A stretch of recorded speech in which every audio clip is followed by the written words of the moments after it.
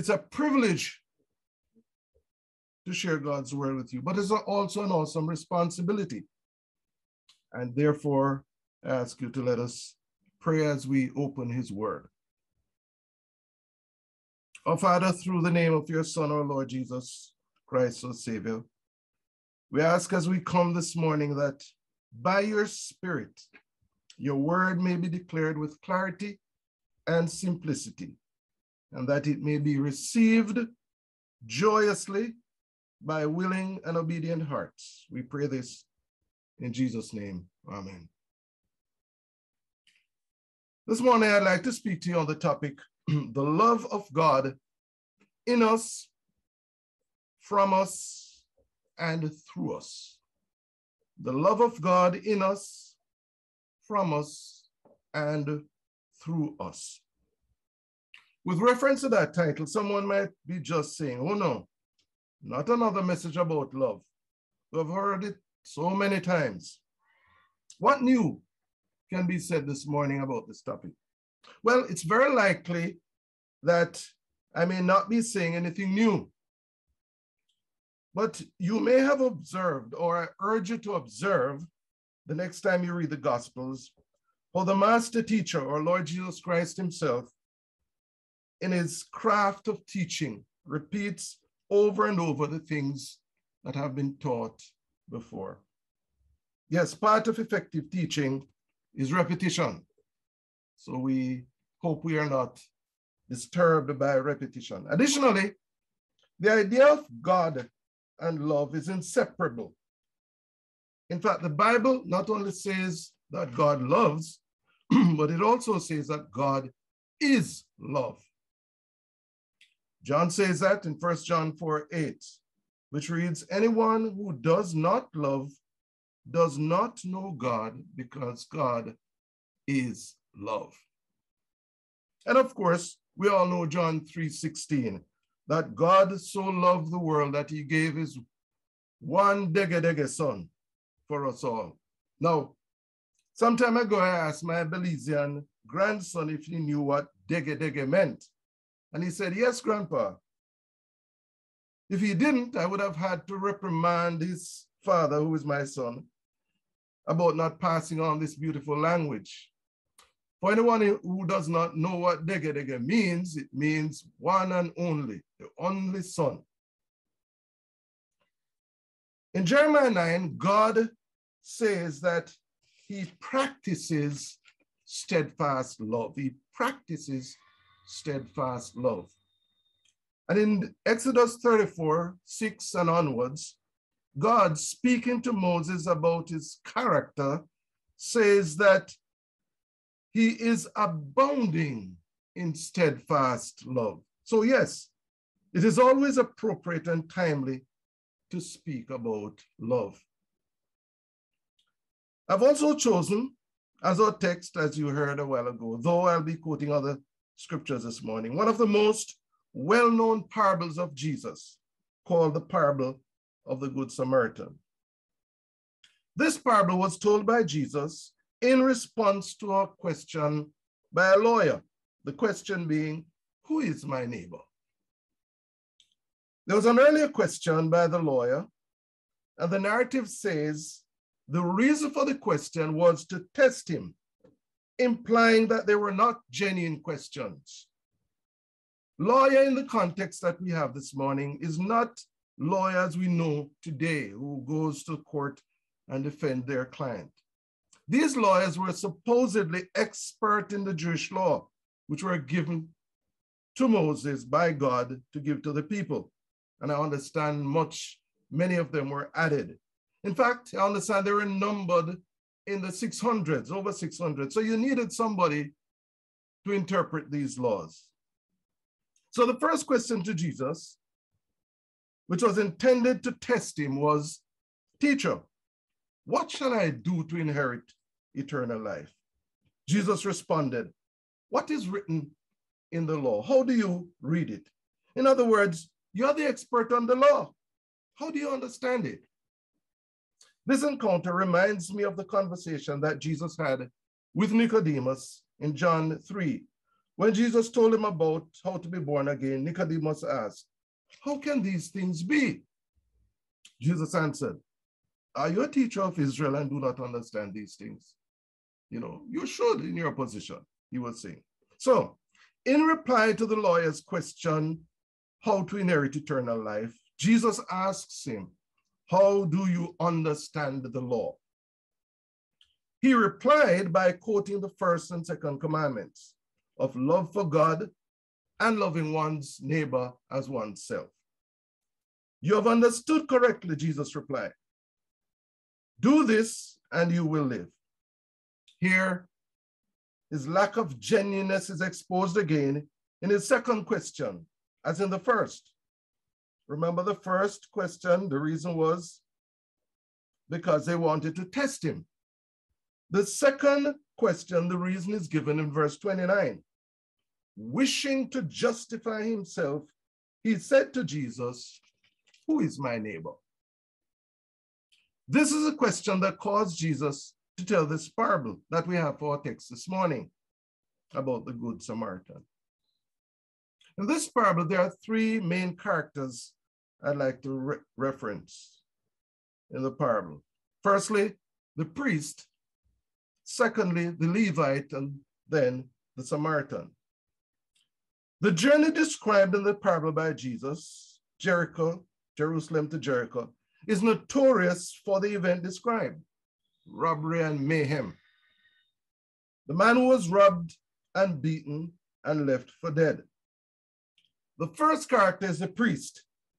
He's a religious leader in the nation of Israel, charged with teaching and leading the spiritual life of the nation and carrying out the functions required in the temple and directing the people to know, love, and to serve the Lord. He passes the man on the other side. Then comes the Levite. He also passes the man just like the priest did. Both of these men are from the tribe of Levi. However, only the descendant of Aaron. Remember, Aaron was a Levite, was from the tribe of Levi, but the priest can only be descended from the Aaron directly. The other Levites are assistants to the priest. But note, both of these men their full-time occupation was to represent God and his ways to the people. Now we come to the Samaritan. Note 5 things that happened in relation to the Samaritan and this injured man. First, he felt compassion. One description of compassion is a sympathetic pity and a concern for the sufferings and misfortune of others. A sympathetic pity and concern for the sufferings and misfortune of others. So he felt compassion, number one. Secondly, he bandaged up the wounds of the man and dressed it. Thirdly, he puts him on his beast, probably a donkey. Fourthly, he brought him to an inn and took care of him. And lastly, he gives the innkeeper a certain amount of money to care for this injured man and leaves, promising to return and pay for any additional costs that may have accrued from his care. Who is a Samaritan? A brief history. After the reign of Solomon over Israel, the nation was divided into 2 kingdoms, the north and the south, 10 tribes to the north and 2 to the south. The southern tribes were Judah and Benjamin. Both kingdoms under various kings departed from the worship of the true God. Though the northern kingdom was considerably more sinful than the south. Through various prophets, God warned them of pending judgment if they did not repent. Having not heeded, God caused the Assyrians to invade and capture the northern kingdom and took away some of the people to Assyria. They left some of them in the land, but brought in the Assyrians who intermarried with the Israelites who lost their Jewish identity. Some years after, Nebuchadnezzar conquered the southern kingdom and took away captives to Babylon. And most of us are familiar with Daniel, Shadrach, Meshach, and Abednego. This is where those narratives originated. After 70 years in Babylon, God caused a remnant to return to Jerusalem to build the temple.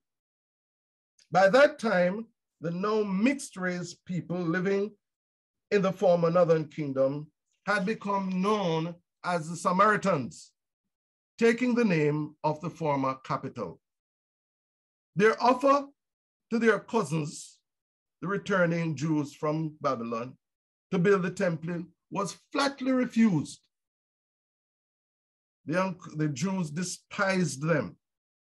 So despised were the Samaritans that after they came, they occupied Judea, which was to the south, and Galilee to the north, which you get your name from.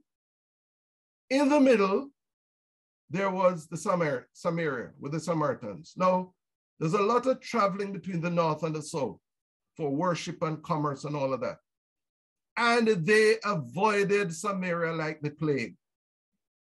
They either went to the east by the river Jordan ran there and took the boat, avoided Samaria, or on land, but they avoided Samaria. We get a glimpse of this hatred playing out in John 4 with Jesus' interaction with the woman of Samaria, the woman at the well. Most of us know that. We all made songs about it. There, in John 4:9, it reads, "Therefore the Samaritan woman said," she's speaking to Jesus, "How is it that you, being a Jew, ask for me a drink since I'm a Samaritan?" And in parenthesis, "For the Jews have no dealings with the Samaritans." One of the worst insults that you could give to a Jew was to call him a Samaritan. In fact, once when Jesus exposed the hypocrisy of the Jews, their response was in John 8, verse 48. They are now responding to Jesus because they did not like when Jesus exposed their hypocrisy. They said to him, Are we not right in saying that you're a Samaritan and a demon? They equated Samaritans with demons, and they were saying to Jesus, in insulting Jesus, you're a Samaritan. It is this despised man in the parable that Jesus uses to save the battered and bruised man. While the priest and the Levite, God's representative, passed by. Then Jesus asks the lawyer in verses 37 and 36 and 37 of our text, which of the three do you think proved to be the neighbor of the man who fell among robbers? And he said, the man who showed mercy toward him. And Jesus said, go and do the same. Can you imagine the indignation of those who listened to the parable? That Jesus should make out the Samaritan to be more godly than the priest and the Levite. And they should go and imitate the Samaritan, do likewise. Jesus in the parable changed the whole narrative, the concept of who is a neighbor. For them, a neighbor should be someone like them in their class. The tax collector, the prostitute, the Gentile, the Samaritans should be hated. And God commands as the second greatest commandment, love your neighbor as yourself. So this question echoes down the corridors of history even today. Who is my neighbor? And whom should I be a neighbor to? Who is God commanding us at Galilee, at Elim, to love? Who is our neighbor? Let us focus for a moment on the relationship with God's command. God commands us to love. Let's focus on God's command. If I were to ask you as believers this morning, if you love God, some people might be offended. Some may answer, I've been saved for 20, 30, 40 years. But the question is still, do you love the Lord? Well, I've served him in various ministries in the church, but do you love the Lord? While some of these activities may indeed be indicative of love for the Lord, they do not always do. What does it mean to have love, to show love for God? What does that mean? Jesus, the Son of God, and God the Son, gives a clear, uncomplicated answer. In John 14:15, Jesus says, if you love me, keep my commandments. Follow me as we examine this God-man, this perfect man, Jesus Christ, how he showed love for his Father. Paul writes in Romans 8:29 that it is the will of God that his children be conformed or made into the image of Christ. What does this image look like that we should be made into? All through the life of Jesus, nothing consumed him more than doing the will of the Father. Nothing consumed him more than obedience to God. They were like bookends in his life. At age 12, we hear him saying to his earthly guardian, Mary and Joseph, didn't you know that I must be about my Father's business? And in the Garden of Gethsemane, shortly before his death, we hear him saying to his Father, nevertheless, not your will, not my will, but yours be done. The disobedience of Adam and Eve to God plunged the whole of mankind into the chaos that we experience today. Conversely, the obedience of Jesus has given hope for a reversal of what Adam did. Therefore, to be conformed to the image of Christ, which is the will of God for us, is to be a people consumed with a desire to obey God. That is how we show love for God. Nothing wrong with saying, I love God. But we can say it over and over again and still don't. Criteria for showing love for God is obedience to God. So to the extent that we study the Word of God with a desire to understand what it says in order to obey God's word is demonstrating love for God. Someone has said, spiritual knowledge must precede practical application. Spiritual knowledge must precede practical application. For what is not properly understood cannot be properly applied. The Word of God, brothers and sisters, is not about a book of suggestions. They are God's command. One of the greatest flaws among believers is what I call selective obedience, where we pick and choose what to obey.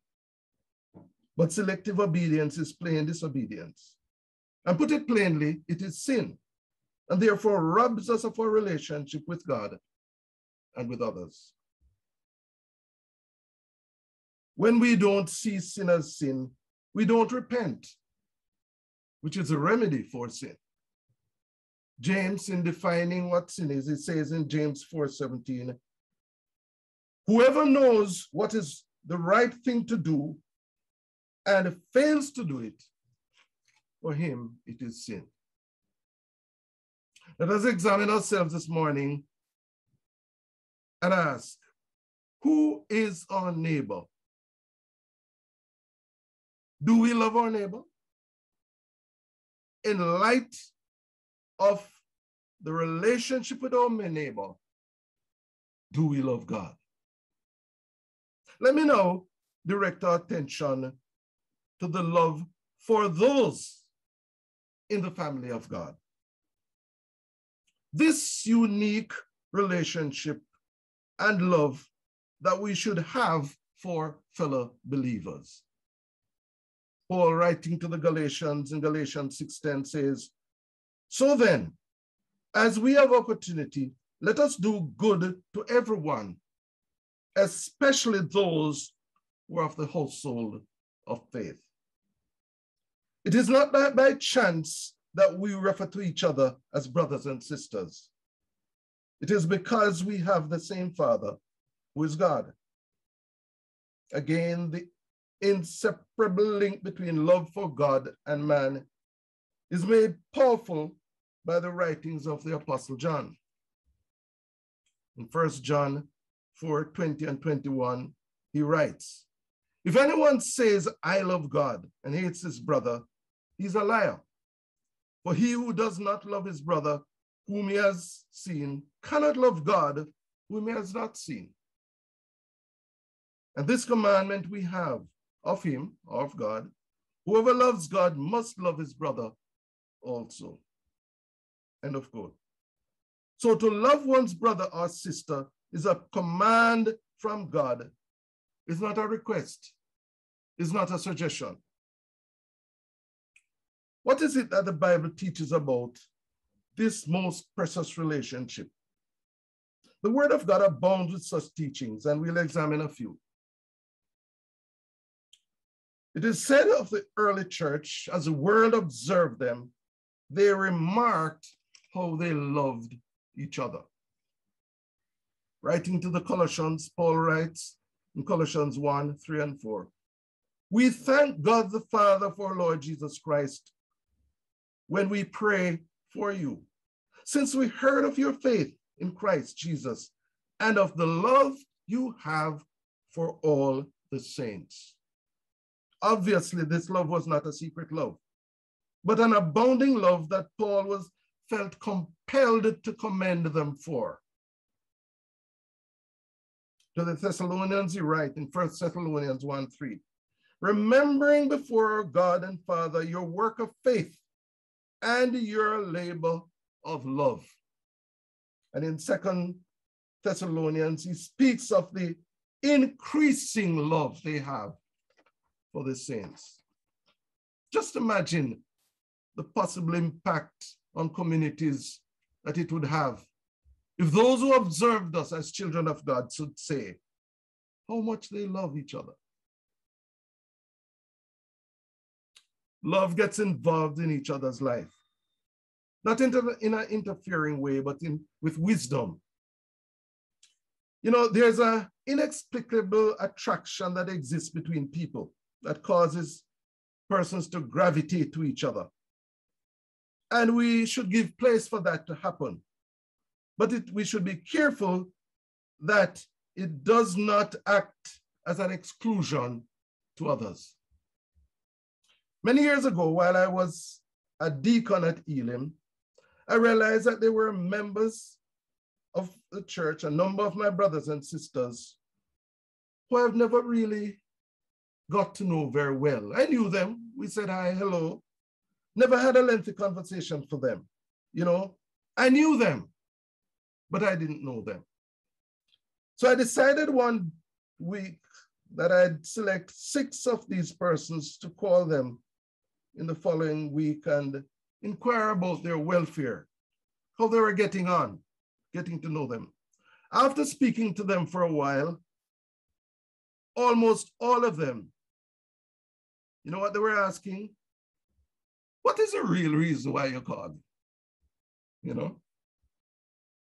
And they couldn't believe that the real reason was to call them, to find out how they were getting on.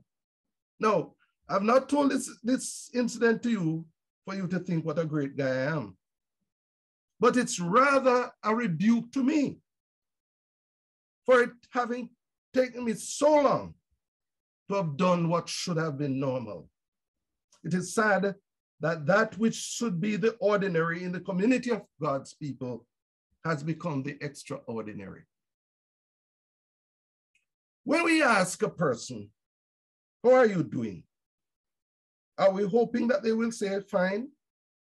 Because if they say otherwise, we'll be compelled to be involved in their situation.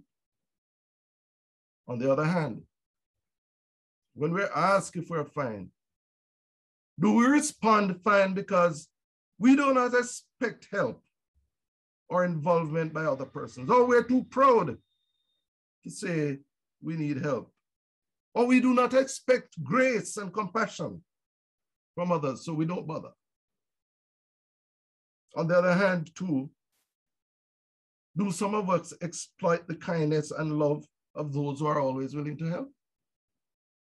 These are tough questions I'm asking, but I can afford to ask it because in a few minutes I'll be out of here, and you'll either forgive me or forget the next time I speak. So I'm brave enough to say that.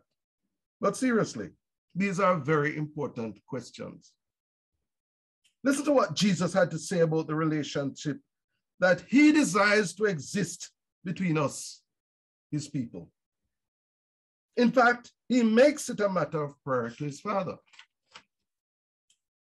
John 17, which is called the high priest prayer of our Lord. He prays about many things, and I commend you to study this prayer and meditate on it. Meditate on it. It's the longest of our Lord's recorded prayer. It's beautiful. It's awesome. He prays for his inner circle disciples, numbering now, 11 or 12?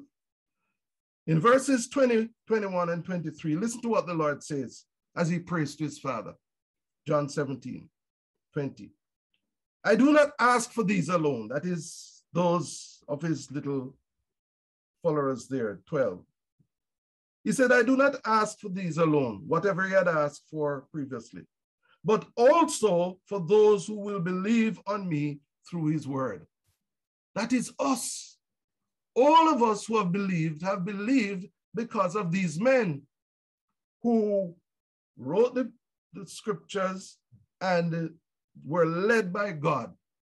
All of us who believe, it can be led back to them. So he says, I do not pray for those alone, but he's praying for us, those of us who believe on his word. Verse 21, that they may be one, just as you, Father, and are in me, and I in you, that they also may be one in us. I in them, and you in me, that they may become perfectly one. What an amazing prayer. In other words, the unity, the love that exists between the Father and Son is what Jesus prays for, that should exist between us as God's children. Amazing indeed. Are we working towards this fulfillment of this prayer? Indeed, it is the indwelling Holy Spirit that enables any semblance of that to be achieved. This is borne out in Paul's writing in Galatians 5:22. Heading the list of the fruit of the Spirit is love, followed by joy. And the two are inextricably linked. There is no true joy where there is an absence of love. Could that be the reason why so many of God's people are joyless? We have already discussed what it means to show love to God, obedience. What does it mean to show love to our brothers and sisters in a practical way? We can run up our mouth about love all we like, but what does it mean? Clarity abounds from another well-known scripture, which we all know. 1 Corinthians 13, 1-3. In it, Paul lists activities in which one can be engaged, and yet concludes that if love is absent, they are worth nothing. How do we show love? Love in action. Paul says love is patient and kind Love does not envy or boast. It is not arrogant or rude. It does not insist on its own way. It is not irritable or resentful. It does not rejoice in wrongdoing, but rejoices in truth. Love bears all things, believes all things, hopes all things, endures all things. John makes an astounding statement in John 1 John 4:8. I think I read it before. Anyone who does not love does not know God. Let me close by reading some verses in 1 John 3, where John links our love for our brothers and sisters. Let me repeat this. John links our love to our brothers and sisters to the very genuineness of our salvation. 1 John 3, 14 to 18, and verse 23. He writes, we know that we have passed out of death into life. Why? Because we love our brothers and sisters. Whoever does not love abides in death. Anyone who hates his brother is a murderer. And you know that no murderer has eternal life abiding in him. By this we know that he laid down his life for us, and we ought to lay down our lives for the brethren. But if anyone has this world's goods and sees his brother in need, yet closes his heart against him, how does the love of God abide in him? Little children, let us not love in word or talk, but in deed and truth. Verse 23, and this is his commandment, that we believe in the name of the Son, Jesus Christ, and love one another as he has requested, as he has wished, no, as he has commanded us. So as I close, I ask that we contemplate these questions. Who is my neighbor? What's the definition of neighbor? Biblical definition. Jesus' definition. Who is my neighbor? Do I love my neighbor? Do I love my brothers and sisters with whom I share a common Father, who is God? Am I demonstrating my love for God by loving and obeying his clear commands? This, I believe, my brothers and sisters, is the door through which we enter for a joyous, fulfilling relationship with God. Amen. Everyone just say